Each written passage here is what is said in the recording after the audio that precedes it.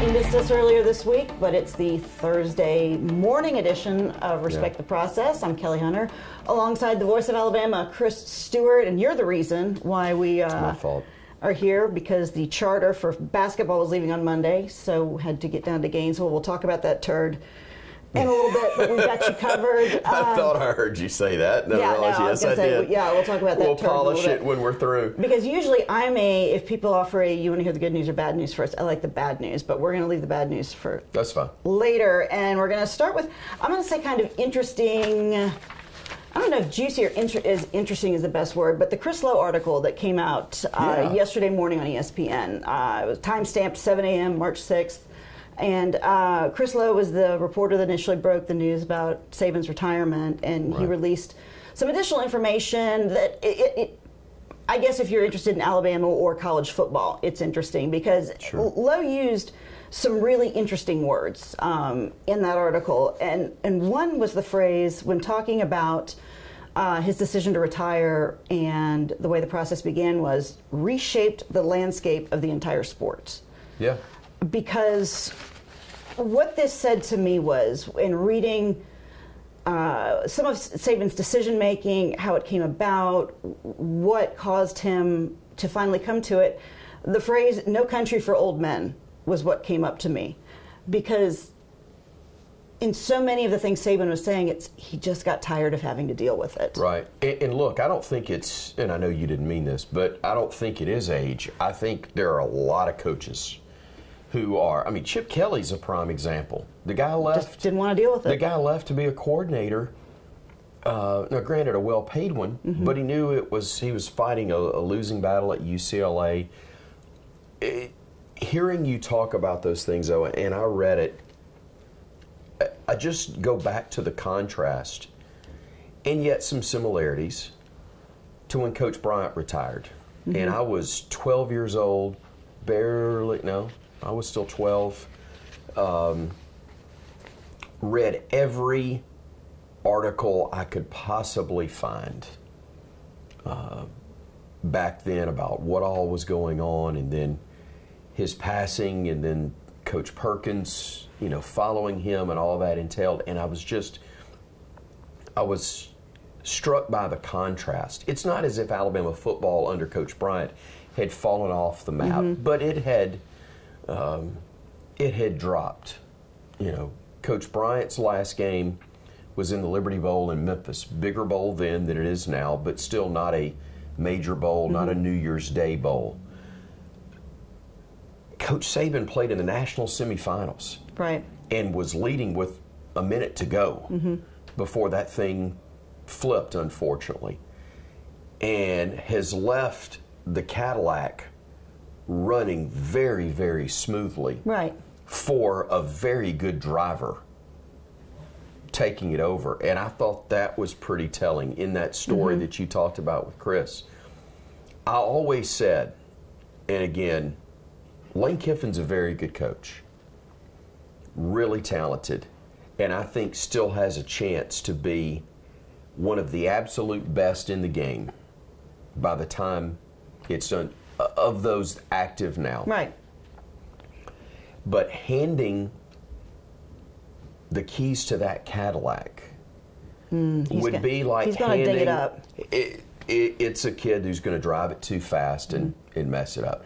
That's the feeling anyway. Yeah. That may not be fair for Lane, but he gave that Cadillac to a very responsible, very good driver. And I thought the timeline was incredibly interesting. Right. I've not quite finished it yet. I've read most of it. I haven't gotten to the very end of that story yet, but I know this much because I know Chris Lowe. It's an accurate one. It's the same way I felt when I got the text, I believe, from you. Is this true? And then you said, who's the article by? I did. I said, Chris Lowe, and you're like, then it's probably accurate. Yes. If it's Chris Lowe, it's right. And that's how much respect I have for him. And another thing, and I've just connected dots on it. Yeah. I have no idea if it's true or not, but he's a Tennessee grad. I've never asked Chris, but I would guess that he and Jimmy Sexton were probably in school at roughly the same time, or at least have that connection, or there's a good rapport. I'm not saying that's his full source on everything. A guy like that has multiple sources, well respected by everybody that he encounters in the business. But it's a pretty good source. Yeah. And background person to talk to in terms of background for all of this stuff that's in the story. It was very interesting. It was very telling. I think it showed just how torn Coach Saban was on whether the time was right, whether his love and respect for Alabama and his level of respect for Greg, that he could tell him a year out, you might want to work on your list. Yeah. I remember a good friend of ours, Ray Mellick, had talked about a conversation he had with Mal Moore, and that at any given time, a good athletic director has a list in his pocket of 5 head coaches for basketball, football, you name it, that if the hammer were to drop, they would know. And a wish list, if nothing else. Yeah, in the article talks about, Byrne and his group crunching numbers, finding analytics, where should they look. But getting back to Saban, so much of what the article reads is almost that he had become demoralized of the college athlete today, and talking about, he was talking about the vision of his program, and he said to himself, maybe this doesn't work anymore, that the goals and aspirations are just different, and that it's all about how much money can I make as a college player. And I'm not saying that's bad, I'm not saying it's wrong, I'm just saying that's never been what we're all about, and it's not why we had success through all these years. Right. So it's not saying that he wasn't willing to change or he had begun the change, it's just maybe him seeing that the model that he had created that had been so successful was no longer going to work in today's college football. I totally see all of that. I agree with all that. Certainly, I believe that that's absolutely what he said, so I wouldn't doubt it for a second. Again, because I respect Chris Lowe and believe that all of that would be accurate in terms of the quotes and the thinking behind all of it. If the man who has shown the ability to be perhaps the most adaptive coach. Now, the reason he's the best coach is because he had the ability to change a tire at 55 miles per hour. 70 if he had to. Yeah. Without any drop-off. You think of, I keep going back to Coach Bryant because of the natural comparison, conversation, especially in Alabama, is the 2 best of all time. Coach Bryant knew he had to change, and he changed offenses, but it took him basically 2 years of being 6-5, being average, before he made that change. And that was never there to the with wishbone. Saban. Nick Saban changed by bringing in Lane Kiffin, and he went from being really, really, really good to being really, really, really great. And I'll always believe that if Lane hadn't gotten a little cute on some things, Alabama wins 3 national titles during that stretch. They may not have been in the position they were in to win them, period, without the great coaching job that he did. But I thought the play call, if you just give the ball to Derrick Henry in the Sugar Bowl against Ohio State, you're going to play for and beat Oregon in the national championship just like Ohio State did. But he got cued on the play call, play action, and Blake, threw the pick. But I remember vividly as the sideline reporter, Lane throwing his hands up, thought he had a touchdown. Blake thought he had a touchdown, but Ohio State knew what was coming. DB steps in front, picks it, preserve the lead, they win the ball game. And then Lane, kind of being Lane on his way out the door on the back end, they win the title in his second year. And then the third year is when, from the movie Life, Chris Tucker looks at Ice Cube and go, how you going to get fired on your day off? Right. How you going to get fired from a job you've already quit? That's what happened for Lane. When the bus left. Because, and if he had not created, I thought Sark did a great job under very tough circumstances. But I thought the volatility that Lane created made that an even tougher task of beating Clemson than it would have been otherwise. So that could have been 2 more titles. Yeah. That's why I've gotten off track, and I apologize. apologize. Okay. But I think that's why that's a prime example of Nick Saban's ability to have one philosophy, but understand I need to change some things. And Lane was phenomenal at calling plays, and his offense clearly was cutting edge, and it was the right move. But how many coaches would have done that? Well, and that's, we've talked about money, we've talked about guaranteed playing time, and another thing was assistants. He got tired of constantly having to hire new assistants, and also assistants wanting, which understandably, the guarantee that that Saban is going to stay there for a couple more years. And a quote he said was, the thing I loved about coaching the most was the relationships that you had with players and coaches, and those things didn't seem to have the meaning as they once did. Right. Especially with players now coming to a school for a year. Right. And not coming because they've always wanted to play football for Alabama or Nick Saban. Right. Again, and Nick Saban was very transparent of, as we've said, if this is the way the game is, all right, we'll figure out a way to adapt and continue. But I imagine that it would get exhausting. No doubt. And tired of... Yeah. This one is different because of how it truly does impact recruiting and what the mindset of players... You know, when it was saying you couldn't have the face-to-face visits during a certain window, they just went to the Zoom. They did Zoom before COVID. Yeah. Okay? That's what he... They had heard of Zoom before COVID, which the rest of us had not. Right. So. It may not have been Zoom. It may have been FaceTime, but whatever it was recruiting that way as opposed to the face-to-face, and he made it work. I mean, to me, again, it goes back to Coach Bryant, thinking of tearaway jerseys before anybody else did and forcing the NCAA to change a rule. And that's where he was. He was, okay, this is the rule. I'm not cheating. I'm going to go ahead and I'm going to find a way to get done what needs to be done within the rule book. And so that was pretty special. But when there were ever things that he didn't agree with, we've talked about it. The hurry up, no huddle, the RPO stuff. And he would literally ask in rules meetings and stuff, is this what we want college football to be? And when the answer comes back yes, he'd go, all right, hold my beer. And he'd go do it as well or better than anybody else. I can do that. That ability to adapt was absolutely unbelievable. But it absolutely, I think, got to a point where he goes, this is going to require a little bit more. And at this stage, I don't think I'm ready to do that.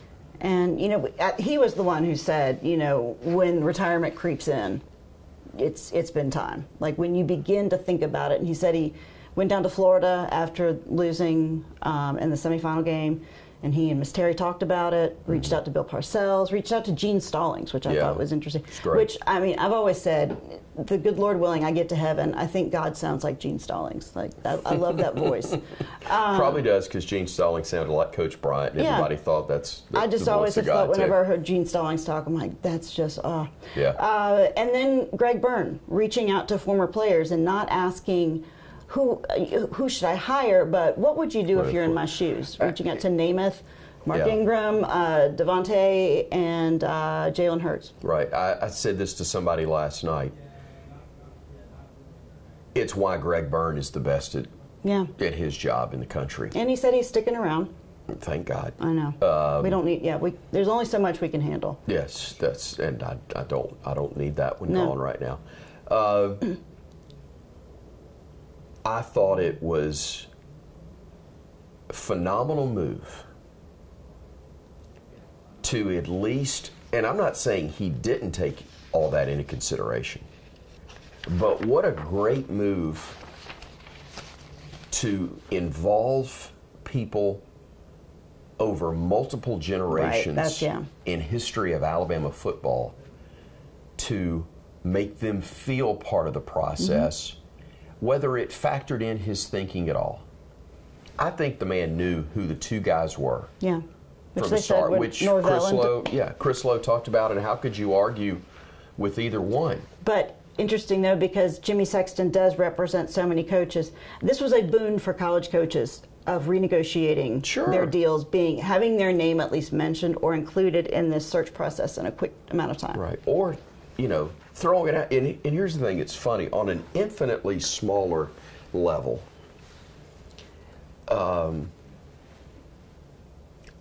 I've been a part of helping coaches get their name in the media since back in my college days. There were some relationships that I had that jobs were open, names maybe were mentioned, and somebody 4 spots removed may have had a conversation with somebody that I knew. And I may have let somebody that I know in the media, hey, I know for a fact A, B, or C took place. Is it manipulating the system? No, it's factual. That doesn't mean that they're going to get a job, but it certainly helps the situation. And even if you don't leave, it can raise your profile personally, but also of your program, depending on the situation. Now, Washington didn't need their profile raised. No. Alabama certainly doesn't need theirs. But I did think, to me, as I'll say, not just as a broadcaster, but as a fan of Alabama, how exciting it is that you didn't have to go down the line. You didn't have to get rejected multiple times. You didn't have to wonder and go, uh-oh. Greg Burns telling the players to their face, and I know the man, he doesn't tell you something if he doesn't think he can back it up. Yeah. He's not going to lie to your face. I've never encountered that to him, with him whatsoever. And guaranteeing the players that within 72 hours they would have a new head coach. And what all is involved with that, especially when you go back and think, and I know circumstances are different, 17 years may as well be 170 years in certain areas of where we are in the world, and especially for a communication, teenager. all that. Yeah, but you think about how long it took to go from Mike Shula has been fired, Joe Kynes is the interim, to finally at the podium there's Nick Saban. And that is just amazing to me that Kalen DeBoer could be coaching the national championship game on Monday and then be named the head coach at a school that the casual fan, based on a 1-year sample size, is parallel to Alabama. Yeah. But what it also tells me, Alabama's not parallel to many programs at all. No, and Kalen DeBoer even said that when he addressed the players for the first time. He was like, this isn't just anywhere. This place is special. And you think it gutted Washington players and fans? What if Mike Norvell had left Florida State, who had just gotten left out, going 13-0, to go take over at Alabama, who their fan base believes pretty much got their spot? Exactly. And here's what it also told me. There ain't no doubt Mike Norvell would have taken that job if it was offered. But what's interesting is DeBoer saying, I couldn't say no to the challenge. Because Byrne directly asked him about, the question we all ask of following the guy. The old adage is you don't want to be the one who follows the guy, you want to be the one who follows the guy. Great answer. And DeBoer said, I can't say no to the challenge. And he wanted to be that guy. Right. And, we're in a different day and age than necessarily when you had to follow Bear Bryant. College coach, and I'm not saying college coaches had the same swagger or did not have the same swagger back then, but you walk in with a lot of presence. The world is a lot bigger right now, and I get it. Yeah. Look, my wins and losses are not determined. Kalen DeBoer, people look at a scoreboard and determine whether he followed a legend well. Mine will be simply a matter of public opinion. And frankly, I need Kalen DeBoer to win ball games because it's amazing over the years how much better people think I am at doing play-by-play when my team wins. You know, they're not replaying a ton of highlights from NIT seasons. No, but I do want to, while we're pulling back the curtain, you were saying this off camera, and I hope you don't mind me sharing the story of on Saturday this past week, you went to College Game Day because it was the first time ever broadcasting from Coleman Coliseum for basketball. Right. And you went down because you know Reese Davis and wanted to say hi, and you said he was talking to Coach DeBoer. Right. And you wanted to go up because the last time you had seen Coach DeBoer was the coronation, the whirlwind day when it's not a press conference, it's a coronation. And I'll be amazed if he remembers probably 10 people from that day. No doubt. I literally spent 30 seconds talking to him before we went upstairs. It was actually in the recruiting room, and I'd spent probably more time talking with Coach Saban that day about nothing but hitting life, golf balls and life. And, we did. We, taught hitting golf balls and that kind of stuff. And then Greg introduced me to Coach DeBoer, and it was a 30-second conversation before we went up and the press conference took place. And I had given him my card that day. And you're right, Saturday I had been at game day with Reese, and then later that night at the game itself, Reese had stayed in town, Bama grad, as most people know, and stuck around to enjoy the he looked game. Great being as a fan when they cut to him. It was awesome, and clearly it was great for him professionally. Great, he could easily justify it because he did hang out with Kalen DeBoer a little bit.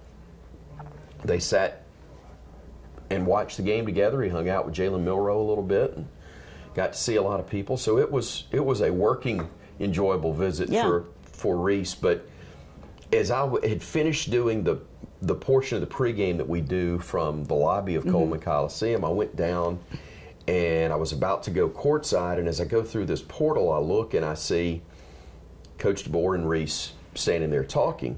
And I didn't want to walk up and get in the way, but I did want to say hello to him. It was the first time I've seen him since the press conference. It was the first time I would have a chance to see him since I'd been named the play-by-play guy for football. He's been to basketball games, so you're kind of busy, typically. Yeah, typically so. So I just kind of stepped in there, and then Josh Maxson, who's as you know, the football communications guy, and I said, hey, how about reintroducing me to Coach, because I know he doesn't remember, just like you were saying. He goes, yeah, no problem. So he steps in at an appropriate time and kind of interrupts, and he goes, I knew Reese wouldn't mind. And he goes, hey, Coach. He goes, Chris Stewart does your TV show, and now you're play-by-play. He goes, yeah, hey, Chris, good to see you. And talked for just a second. Again, it wasn't more than a 90-second conversation then, but it was an actual visit conversation. I gave him another card, didn't think anything about it. I said, anything you need, let me know. I said, I know you won't need me, but if anything you need, let me know. He said, no, I appreciate it, and come see us at practice. I thought, great. I'm sitting at church the next day, my phone beeps, and sadly, I admit that I checked my phone with it beeping, and I looked, and it was a text message from Kalen DeBoer. And it was simple, good to see you yesterday, hope to see you at practice, need anything, let me know. And thought, wow. In full disclosure, I waited until church was over before I replied. But I was sitting there going, what do I say? I didn't say I wasn't doing that, but I waited until church was over before I replied. Dear Lord. All that means is that, different time, different way of doing things. Doesn't mean it's better. Definitely doesn't mean it's worse. No. But it's just different. And, certainly I'm in a different spot than I was. But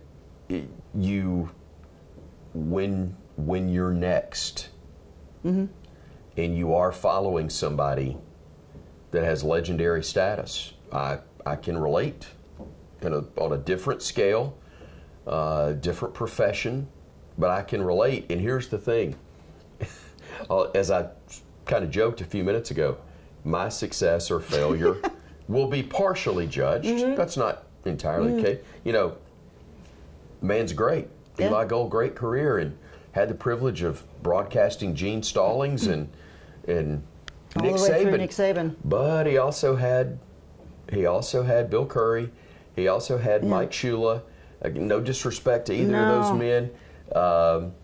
You know, Dennis Franchione. Yeah, there were some stinkers in there. Did a spring game with Mike Price. Yeah. None of that was Eli's fault. No. You know, but people do have a tendency to want to shoot the messenger. Yeah, but he also called some national championships. And that's what I'm saying. Yeah, you know, he called Stallings. He called 7 national titles, 6 with Saban and 1 with Coach Stallings. So, and again, Eli's a Hall of Fame broadcaster in all likelihood, whether Alabama wins or not. But you are little stuff people don't think about. I've just noticed this over the years. They don't run your highlights on SportsCenter on radio if your team's not in the top 25. No, they unless don't. It's a fluke game, a crazy finish or something like that. My calls were heard a whole lot more last year when Alabama was the #1 national seed going into the NCAA tournament. Yep. My calls are heard more and watched more because of what they tie in on the social media stuff. If we win, it's just a different animal, different thing entirely. And or unless you throw in like a hobnailed boot, kind of that one. Unless you're doing Munson and you're, golly, he was so good. He was so good. But you did mention we've got spring practice that started this week. We'll cycle into that. And Coach DeBoer said stop by practice sometime. Had you ever gone to practice with Coach Saban? A couple of times, not a lot. Because I didn't know, especially going into spring ball, you'll call the spring game on the 13th of next month. And I didn't know how you developed any familiarity with. Most, I had access on occasion to watch film. Yeah. And you can do it that way. I find a lot of people in my profession do things in order to talk about what they've done. Yeah. And it may or may not serve any real purpose. Gotcha. They like to, talk about all that they did and how long they spent on their charts. I didn't know, everybody has something different that works for them. And they do, exactly right. Yeah. And I've learned over the years what I really need to do in order to do my job the best I can. And I definitely want to see.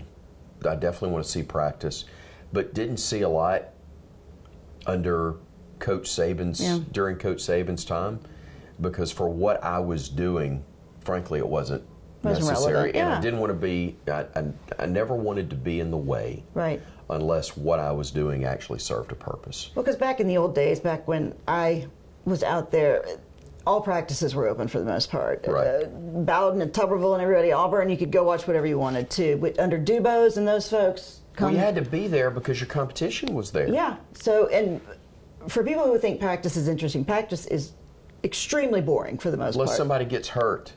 And then they're not telling you exactly. Exactly. But Coach DeBoer has open media windows for media to be able to come back and watch. I think maybe Wednesday was like the first 9 periods of practice was the media window that they could go and watch. And, of course, all eyes, Jalen was QB1 because somebody has to be QB1. Sure.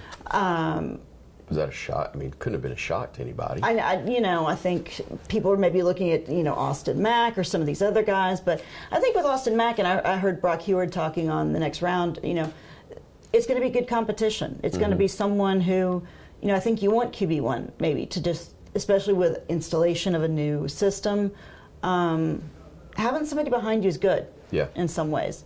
But, with practice starting, I think we've had 2 practices, and it's been largely just figuring out where you go for each the next period. And just pretty much, I think they'd said they'd gone over the routines, but it's a different practice system. I can't imagine. They're learning, and with Womack, he's installing his defense. But I do think it was interesting to hear that he and Saban sat down last month and swapped notes. Let me tell you what, I learned so much with the next round and what they did.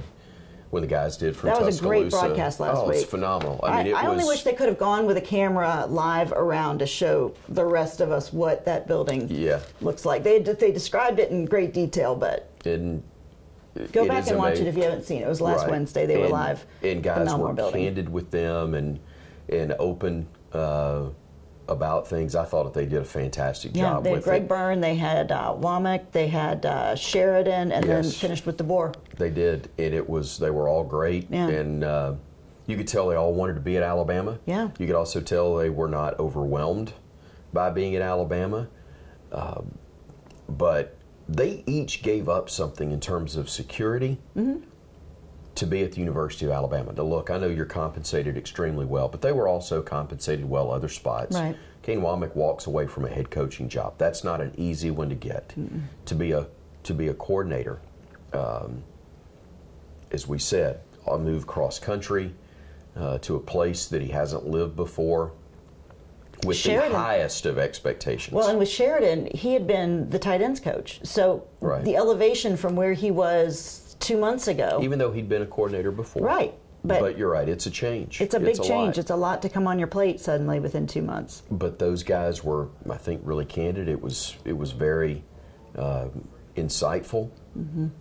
But you got to also remember, this guy's really smart, and they're going to show what they want to show when they want to show it. And again, I'll go back one last time in this show to Coach Bryant.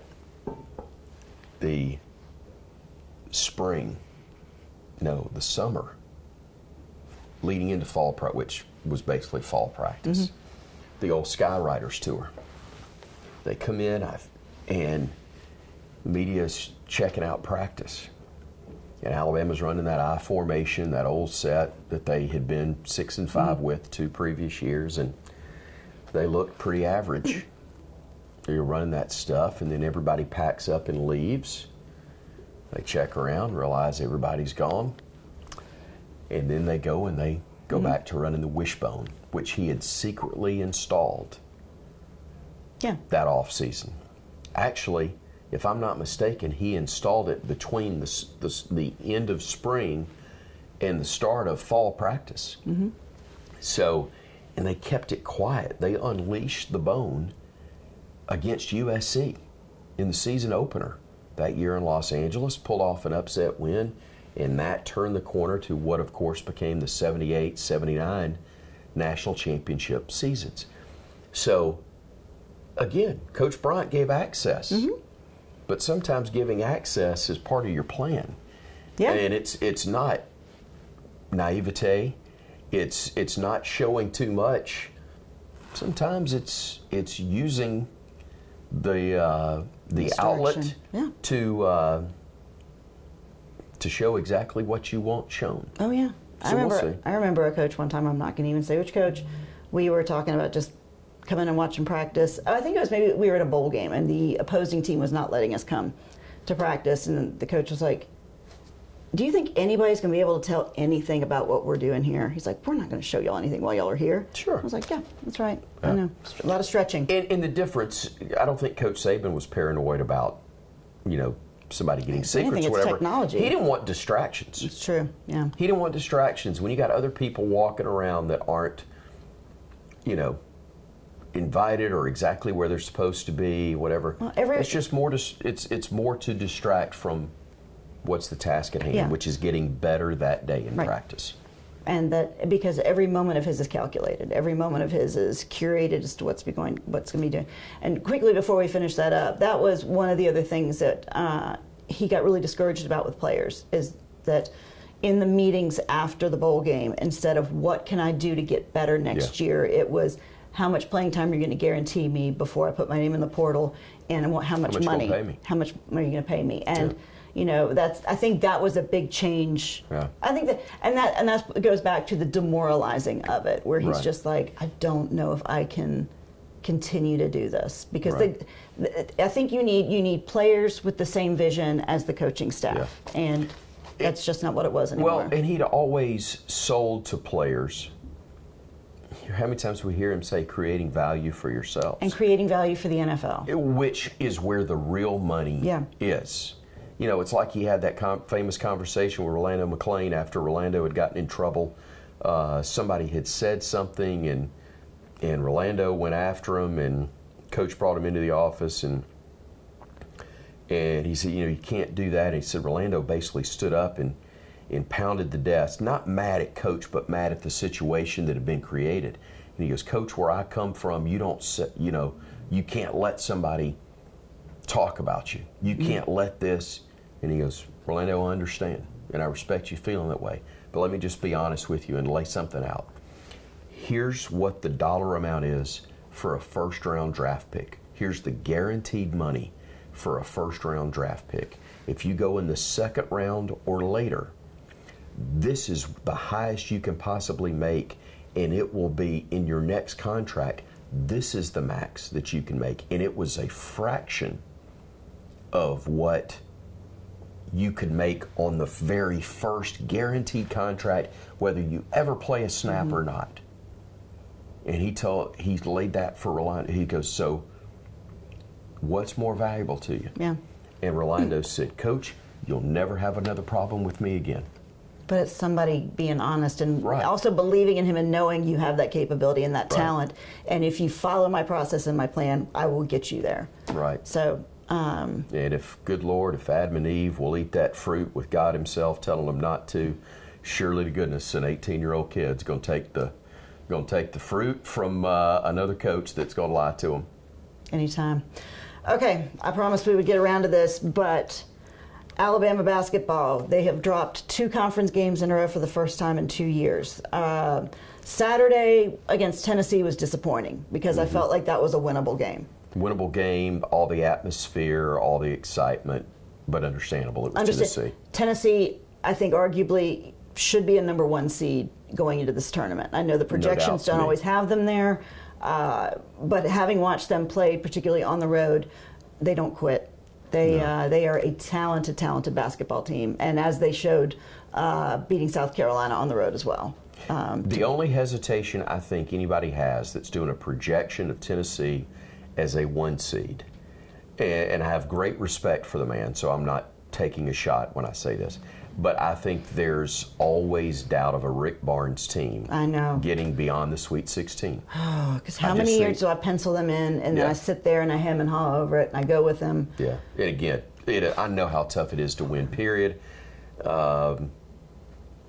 He's been to a Final Four, but they say only one, and I remind people all the time, if you're doing a Mount Rushmore of coaches in the last 50 years, Dean Smith is going to be on that list. But at the same time, Dean Smith won 2 national championships, and the only reason his teams won those 2 national titles, you could argue, is because the other side did something incredibly stupid in the last seconds of the game.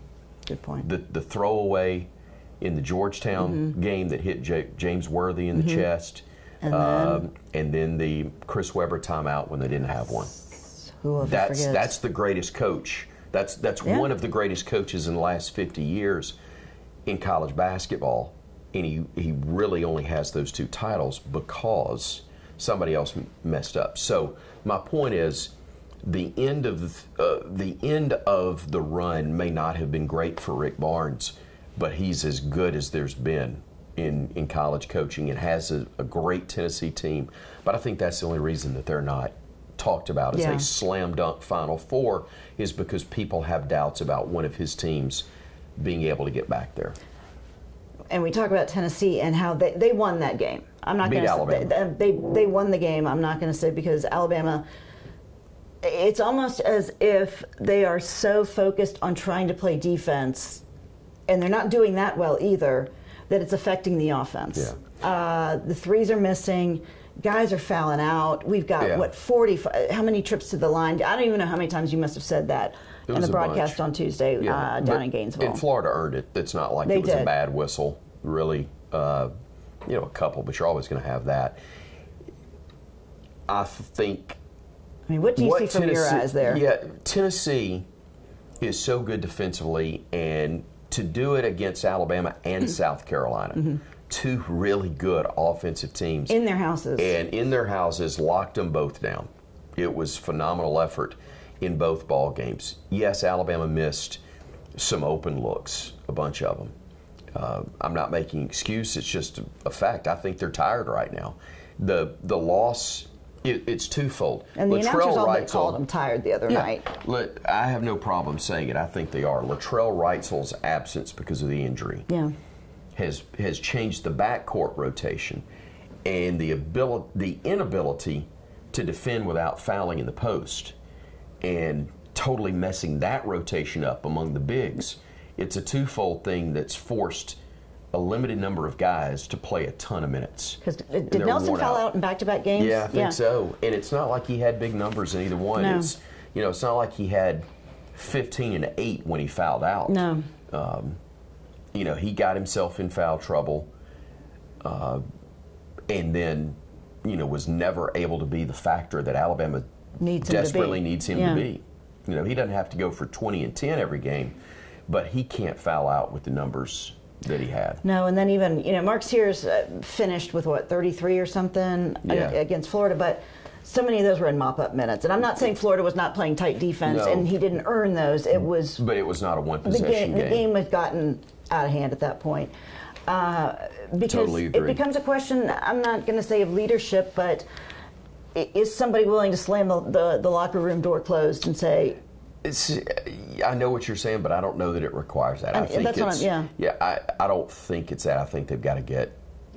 I think the bad thing for them in the game against Florida was that they had to turn around after a tough, exhausting, emotional loss on short rest.